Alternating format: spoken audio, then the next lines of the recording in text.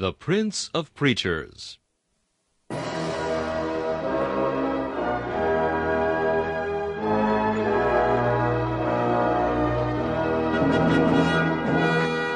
Charles Haddon Spurgeon has been called England's greatest contribution to the spread of the gospel in the 19th century.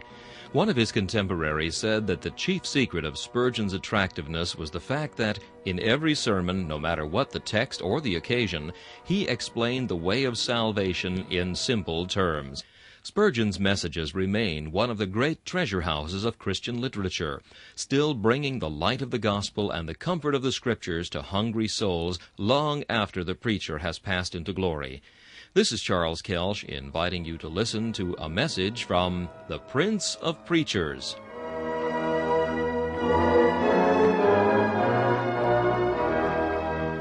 C.H. Spurgeon preached this message on March 30th, 1862, at the Metropolitan Tabernacle. It is entitled, The Old Story. The text is Romans chapter 5 and verse 6. In due time, Christ died for the ungodly.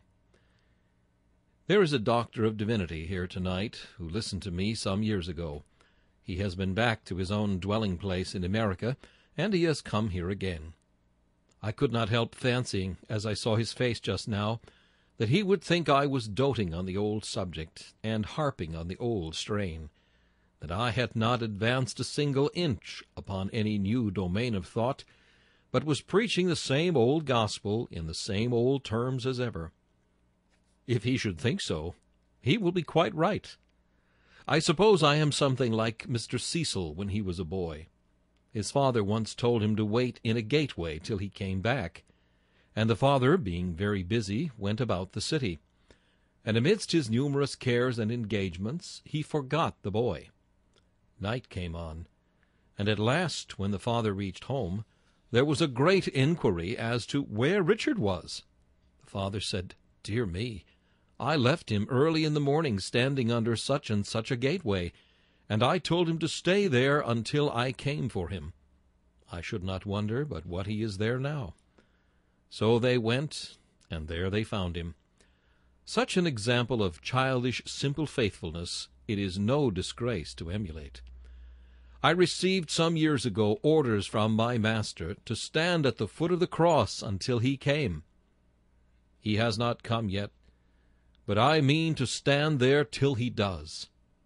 If I should disobey his orders, and leave those simple truths which have been the means of the conversion of souls, I know not how I could expect his blessing. Here, then, I stand at the foot of the cross, and tell out the old story, stale though it sound to itching ears, and worn threadbare as critics may deem it. It is of Christ I love to speak, of Christ who loved and lived and died, the substitute for sinners, the just for the unjust, that he might bring us to God. It is somewhat singular, but just as they say fish go bad at the head first, so modern divines generally go bad first upon the head and main doctrine of the substitutionary work of Christ. Nearly all our modern errors, I might say all of them, begin with mistakes about Christ. Men do not like to be always preaching the same thing. There are Athenians in the pulpit as well as in the pew, who spend their time in nothing but hearing some new thing. They are not content to tell over and over again the simple message, "He that believeth in the Lord Jesus Christ hath everlasting life." So they borrow novelties from literature, and garnish the Word of God with the words which man's wisdom teacheth. The doctrine of atonement they mystify. Reconciliation by the precious blood of Jesus ceases to be the cornerstone of their ministry. To shape the gospel to the diseased wishes and tastes of men enters far more deeply into their purpose than to remold the mind and renew the heart of men, that they receive the gospel as it is. There is no telling where they will go who once go back from following the Lord with a true and undivided heart, from deep to deep descending, The blackness of darkness will receive them unless grace prevent. Only this you may take for a certainty: they cannot be right in the rest unless they speak rightly of him. If they are not sound about the purpose of the cross, they are rotten everywhere. Other foundation can no man lay than that is laid, which is Jesus Christ. On this rock there is security. We may be mistaken on any other points with more impunity than this. They who are builded on the rock, though they build wood and hay and stubble, thereupon to their sore confusion, for what they build shall be burned, and themselves shall be saved, yet so as by fire. Now that grand doctrine which we take to be the keystone of the evangelical system, the very cornerstone of the gospel, that grand doctrine of the atonement of Christ, we would tell you again, and then, without attempting to prove it, for that we have done hundreds of times, we shall try to draw some lessons of instruction from that truth which is surely believed among us. Man having sinned, God's righteousness demanded that the penalty should be fulfilled. He had said, "The soul that sinneth shall die," and unless God can be false, the sinner must die. Moreover, God's holiness demanded it, for the penalty was based on justice. It was just that the sinner should die. God had not appended a more heavy penalty than he should have done. Punishment is the just result of offending. God then must either cease to be holy, or the sinner must be punished. Truth and holiness imperiously demanded that God should lift his hand and smite the man who had broken his law and offended his majesty. Christ Jesus, the second Adam, the federal head of the chosen ones, interposed. He offered himself to bear the penalty which they ought to bear, to fulfill and honor the law which they had broken and dishonored. He offered to be their daysman, a surety, a substitute, standing in their room, place, and stead. Christ became the vicar of his people, vicariously suffering in their stead, vicariously doing in their stead that which they were not strong enough to do, by reason of the weakness of the flesh through the fall. This which Christ proposed to do was accepted of God.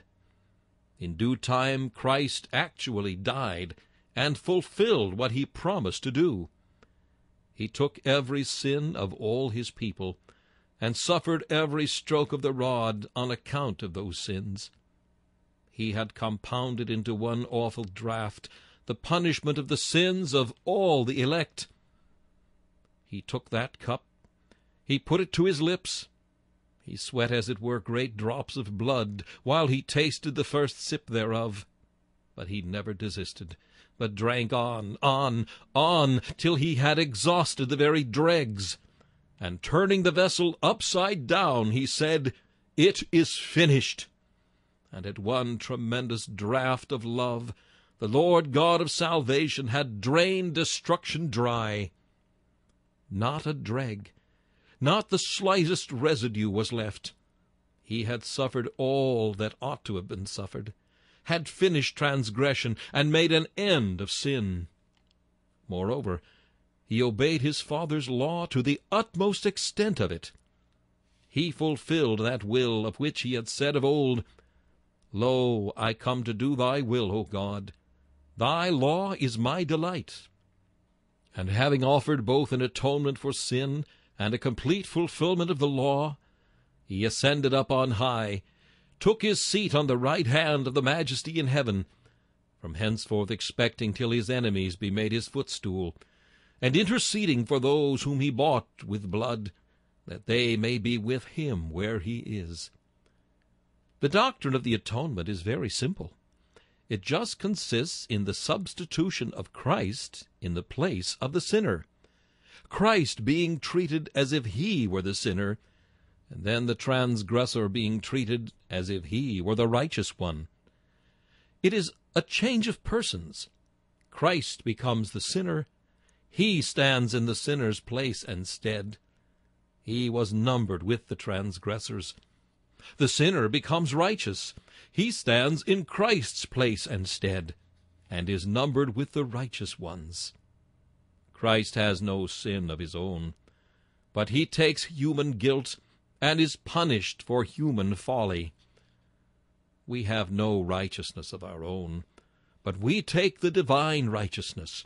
We are rewarded for it, and we stand accepted before God as though that righteousness had been wrought out by ourselves. In due time, Christ died for the ungodly, that he might take away their sins.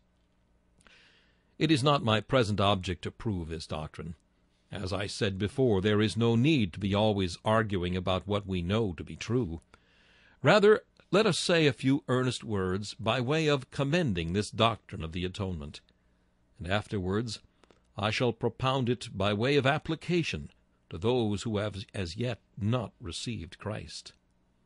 First, then, by way of commendation, there are some things to be said for the gospel which proclaims the atonement as its fundamental principle. And the first thing to be said of it is, that in comparison with all modern schemes, how simple it is. Brethren, this is why our great gentlemen do not like it. It is too plain. If you will go and purchase certain books which teach you how sermons ought to be made, you will find that the English of it is this: pick all the hard words you can out of all the books you read in the week, and then pour them out on your people on Sunday. And there is a certain set of people who always applaud the man they cannot understand. They are like the old woman who was asked when she came home from church, "Did you understand the sermon?" "No," she answered. "I would not have the presumption." She thought it would be presumption to attempt to understand the minister. But the Word of God is understood with the heart, and makes no strange demands on the intellect. Now, our first commendation on the doctrine of the atonement is that it commends itself to the understanding. The wayfaring man, though his intellect be but one grade beyond an idiot, may get a hold on the truth of substitution without any difficulty. Oh, these modern theologians, they will do anything to spirit away the cross. They hang over it the gaudy trappings of their elocution, or they introduce it with the dark, mysterious incantations of their logic. And then the poor troubled heart looks up to see the cross, and sees nothing there but human wisdom. Now I say it again, there is not one of you here but can understand this truth, that Christ died in the stead of his people. If you perish, it will not be because the gospel was beyond your comprehension. If you go down to hell, it will not be because you were not able to understand how God can be just and yet the justifier of the ungodly. It is astonishing in this age how little is known of the simple truisms of the Bible. It seems to be always admonishing us how simple we ought to be in setting them forth. I have heard that when Mr. Kilpin was once preaching a very good and earnest sermon, he used the word deity, and a sailor sitting down below leaned forward and said, "Beg your pardon, sir, but who's he, pray? Do you mean God Almighty?" "Yes," said Mr. Kilpin, "I do mean God, and I ought not to have used a word which you could not understand." "I thank you, sir," said the sailor, and looked as if he would devour the rest of the sermon in interest which he felt in it even to the close. Now that one unvarnished fact is but an index of that which prevails in every land. There must be simple preaching. A doctrine of atonement that is not simple, a doctrine which comes from Germany, which needs a man to be a great scholar before he can comprehend it himself, and to be a still greater adept before he can tell it to others, such a doctrine is manifestly not of God, because it is not suited to God's creatures. It is fascinating to 1 in 1,000 of them, but it is not suited to those poor of this world who are rich in faith, not suited to those babes to whom God has revealed the things of the kingdom, while he has hidden them from the wise and prudent. Oh, you may always judge of a doctrine in this way. If it is not a simple doctrine, it does not come from God. If it puzzles you, if it is one which you cannot see through at once because of the mysterious language in which it is couched, you may begin to suspect that it is man's doctrine and not the Word of God. Nor is this doctrine of the atonement to be commended merely for its simplicity, but because while suiting the understanding, it also suits the conscience. How it satisfies the conscience, no tongue can tell. When a man is awakened and his conscience stings him, when the Spirit of God is shown him his sin and his guilt, there is nothing but the blood of Christ that can ever give him peace. Peter might have stood up at the prow of the boat and have said to the winds and to the waves, "Peace, be still." But they would have gone on roaring with unabated fury. The Pope of Rome, who pretends to be Peter's successor, may stand up with his ceremonies and say to the troubled conscience, "Peace, be still," but it will not cease its terrible agitations. The unclean spirit that sets conscience in so much turmoil cries out, "Jesus I know, and his cross I know, but who are ye?" Yea, and it will not be cast out. There is no chance whatever of our finding a pillow for a head which the Holy Ghost has made to ache, save in the atonement and the finished work of Christ. When Mr. Robert Hall first went to Cambridge to preach, the Cambridge folks were nearly Unitarians. So he preached upon the doctrine of the finished work of Christ. And some of them came to him in the vestry and said, "Mr. Hall, this will never do." "Why not?" said he. "Why, your sermon was only fit for old women." "And why only fit for old women?" said Mr. Hall. "Because," said they are tottering on the borders of the grave, and they want comfort. Therefore it will suit them, but it will not do for us." "Very well," said Mr. Hall. "You have unconsciously paid me all the compliment that I could ask for. If this is good for old women on the borders of the grave, it must be good for you if you are in your right senses, for the borders of the grave is where we all stand." Here indeed is a choice feature of the atonement. It is comforting to us in the thought of death. When conscience is awakened to a sense of guilt, death is sure to cast his pale shadow on all our prospects, and encircle all our steps with dark omens of the grave. Conscience is accompanied generally in its alarms with the thoughts of the near-approaching judgment. But the peace which the blood gives is conscience-proof, sickness-proof, death-proof, devil-proof, judgment-proof, and it will be eternity-proof. We may well be alarmed at all the uprisings of occupation and all the remembrance of past defilement, but only let our eyes rest on thy dear cross, O Jesus, and our conscience has peace with God, and we rest and are still. Now we ask whether any of these modern systems of divinity can quiet a troubled conscience. We would like to give them some cases that we meet with sometimes, some despairing ones, and say, "Now, here, cast this devil out if you can, try your hand at it." And I think they would find that this kind goeth not out, save by the tears and groans and death of Jesus Christ, the atoning sacrifice. A gospel without an atonement may do very well for young ladies and gentlemen who do not know that they ever did anything wrong. It will just suit your lackadaisical people who have not got a heart for anybody to see, who have always been quite moral, upright, and respectable, who would feel insulted if you told them they deserved to be sent to hell, who would not for a moment allow that they could be depraved or fallen creatures. The gospel, I say, of these moderns will suit these gentlefolks very well, I dare say. But let a man be really guilty and know it. Let him be really awake to his lost state. And I know that none but Jesus, nothing but the precious blood can give him peace and rest. For these two things, then, commend us to the doctrine of the atonement, because it suits the understanding of the most lowly, and will quiet the conscience of the most troubled. It has, moreover, this peculiar excellency, that it softens the heart. There is a mysterious softening and melting power in the story of the sacrifice of Christ. I know a dear Christian woman who loved her little ones and sought their salvation.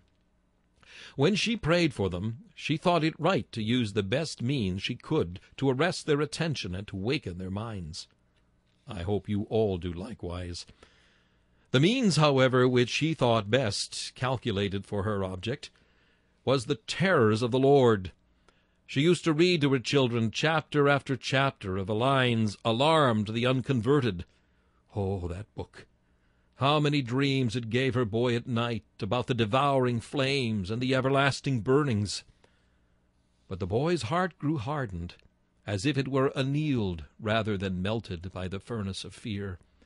The hammer welded the heart to sin, but did not break it.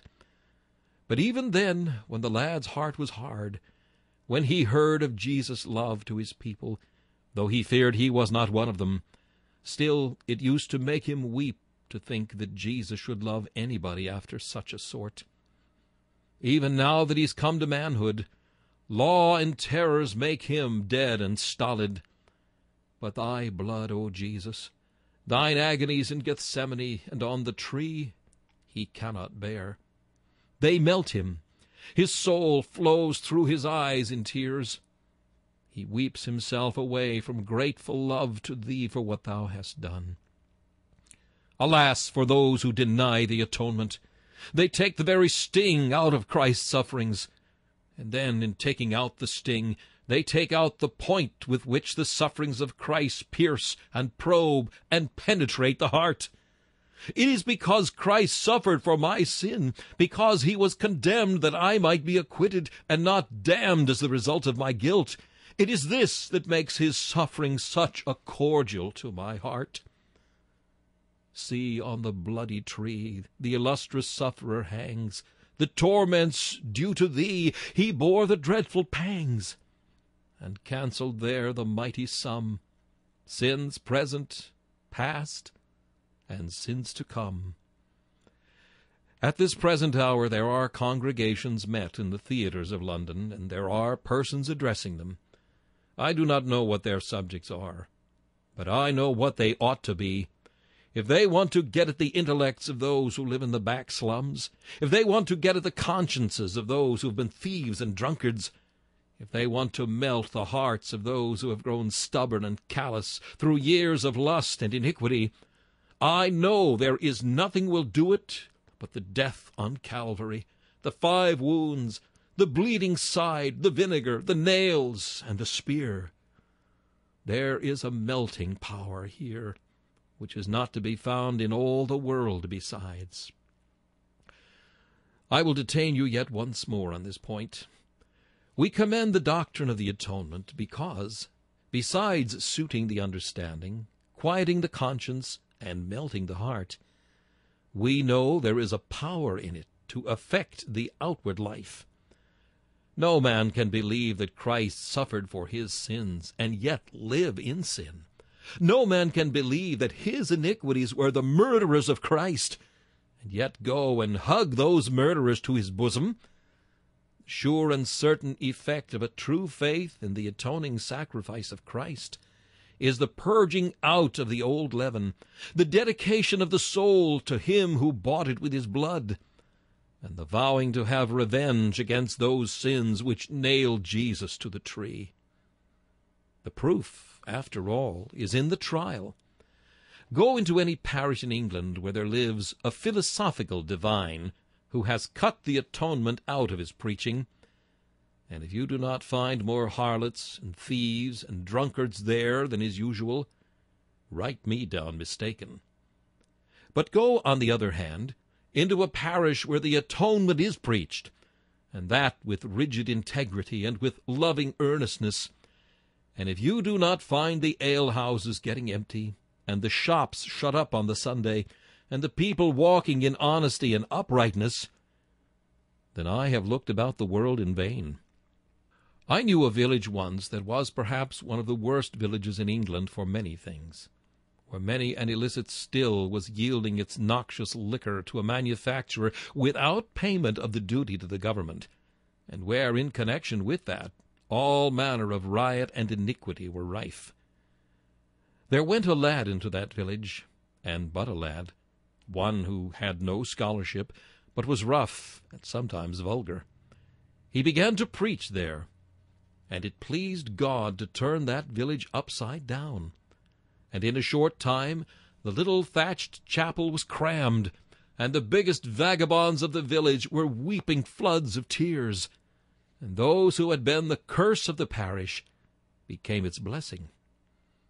And where there had been robberies and villainies of every kind all around the neighborhood, there were now none, because the men who did the mischief were themselves in the house of God, rejoicing to hear of Jesus crucified. Mark me, I am not telling you an exaggerated story now, nor a thing that I do not know. Yet this one thing I remember to the praise of God's grace. It pleased the Lord to work signs and wonders in our midst. He showed the power of Jesus' name, and made us witnesses of that gospel which can win souls, draw reluctant hearts, and mold the life and conduct of men afresh. Why, there are some brethren here who go to the refuges and homes to talk to those poor fallen girls who have been reclaimed. I wonder what they would do if they had not the gospel tale to carry with them to the abodes of wretchedness and shame. If they should take a leaf out of some divinity essays, and should go and talk to them in high-flowing words and philosophies, what good would it be to them? Well, what is not good to them is not good to us.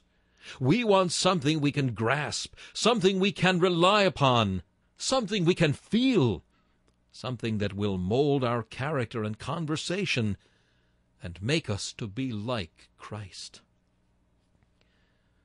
Secondly, one or two points by way of exhortation. Christian man, you believe that your sins are forgiven, and that Christ has made a full atonement for them. What shall we say to you? To you first we say, what a joyful Christian you ought to be! How you should live above the common trials and troubles of the world! Since sin is forgiven, what matter what happens to you now? Luther said, Smite, Lord, smite, for my sin is forgiven. If thou hast but forgiven me, smite as hard as thou wilt. As if he felt like a child who had done wrong, and cared not how his father might whip him, if he would but forgive him. So I think you can say, send sickness, poverty, losses, crosses, slander, persecution, what thou wilt. Thou hast forgiven me, and my soul is glad, and my spirit is rejoiced. And then, Christian, if thou art thus saved, and Christ really did take thy sin, whilst thou art glad, be grateful and be loving. Cling to that cross which took thy sin away. Serve thou him who served thee. I beseech you, brethren, therefore, by the mercies of God, that ye present your bodies a living sacrifice, holy, acceptable unto God, which is your reasonable service. Let not your zeal bubble over with some little ebullition of song. You may say, I love my God with zeal so great that I could give him all. But sing it not in words, unless thou dost mean it. Oh, do mean it. Is there nothing in your life that you do because you belong to Christ? Are you never anxious to show your love in some expressive tokens? Love the brethren of him who loved thee. If there be a Mephibosheth anywhere who is lame or halt, help him for Jonathan's sake. If there be a poor tried believer, try and weep with him, and bear his cross for the sake of him who wept for thee and carried thy sins. And yet again, Christian, if this be true, that there is an atonement made for sin, tell it, tell it, tell it. We cannot all preach, say you. No, but tell it, tell it. I could not prepare a sermon. Tell it, Tell out the story. Tell out the mystery and wonder of Christ's love. But I should never get a congregation. Tell it in your house. Tell it by the fireside. But I have none but little children. Tell it to your children, and let them know the sweet mystery of the cross and the blessed history of him who lived and died for sinners. Tell it, for you know not into what ears you may speak. Tell it often, for thus you will have the better hope that you may turn sinners to Christ. Lacking talent, lacking the graces of oratory, be glad that you lack these, and glory in your infirmity, that the power of Christ may rest upon you. But do tell it. Sometimes there are some of our young men who get preaching who had better hold their tongues. There are many others who have gifts and abilities which they might use for Christ, but who seem tongue-tied. I have often said that if you get a young man to join a rifle corps, he has got something to do, and he puts his heart in it.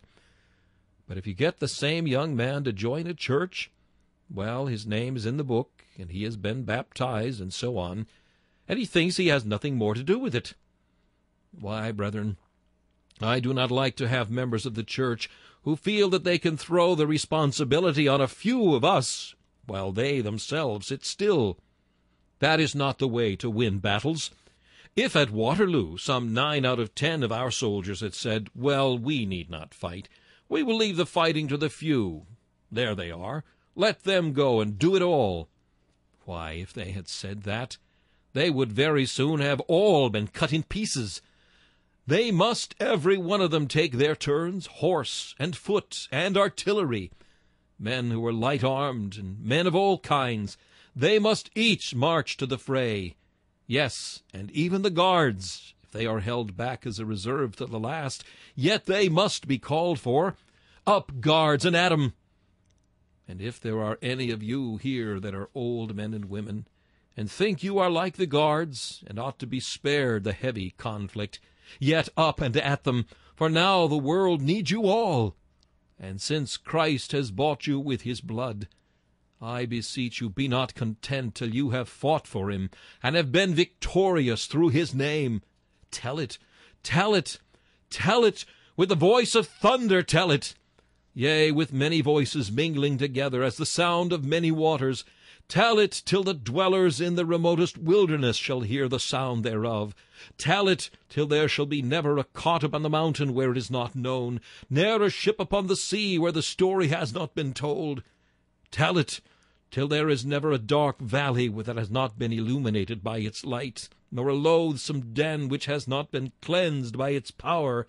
Tell out the story that Christ died for the ungodly. With a few words of application to unbelievers, I draw to a close. Unbeliever, if God cannot and will not forgive the sins of penitent men without Christ taking their punishment, rest assured he will surely bring you to judgment. If, when Christ, God's Son, had imputed sin laid on him, God smote him, how will he smite you, who are his enemy, and who have your own sins upon your head? God seemed at Calvary, as it were, to take an oath. Sinner, hear it. He seemed as if it were to say, "By the blood of my Son I swear that sin must be punished. And if it is not punished in Christ for you, it will be punished in you for yourselves.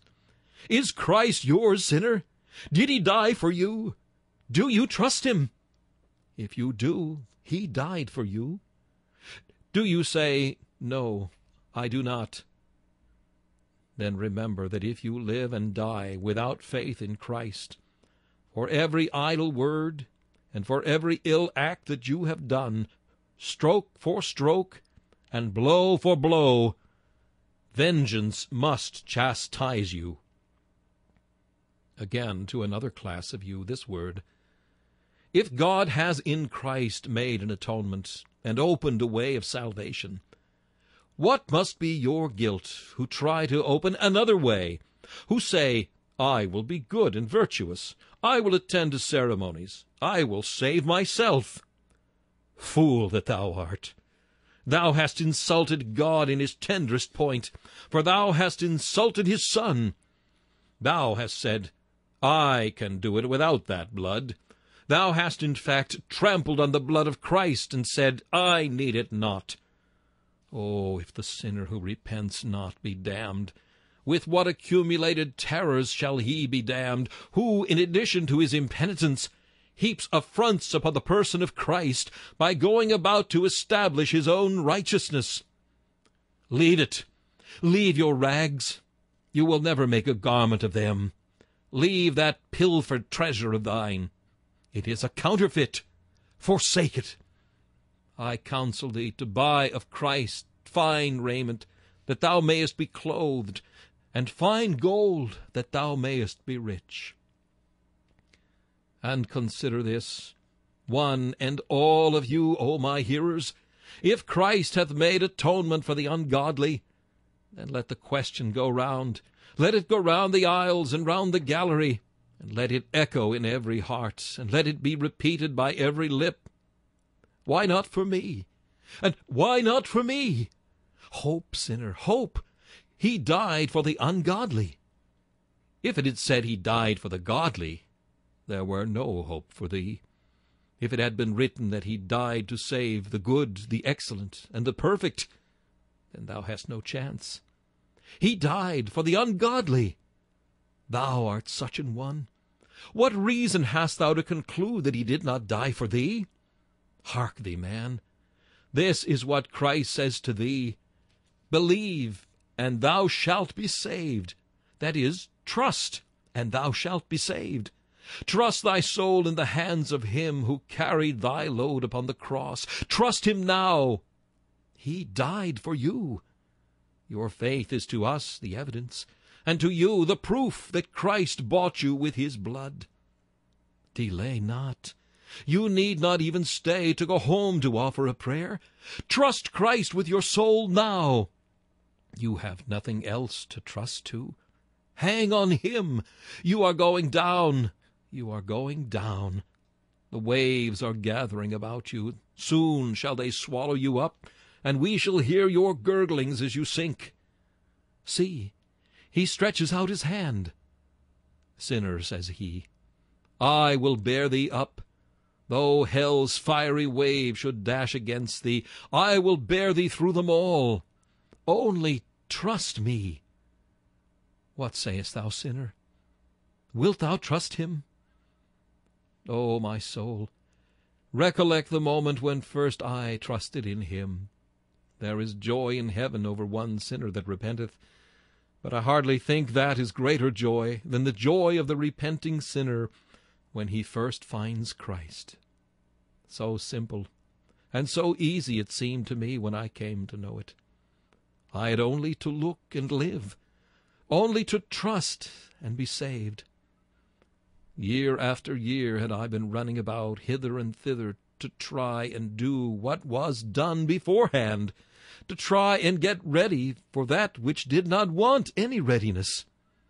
Oh, happy was that day when I ventured to step in by the open door of his mercy, to sit at the table of grace ready spread, and to eat and drink, asking no questions. O soul, do thou the same.